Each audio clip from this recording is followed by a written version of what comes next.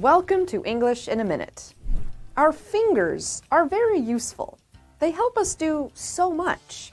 But what do you think it means to point fingers at someone?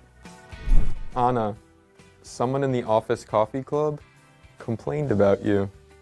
What? What did they say? They said you drink way too much coffee. Oh, who would say such a false, terrible thing about me? I don't want to point fingers, but it's a man. In accounting. It's Bob in accounting. He said it.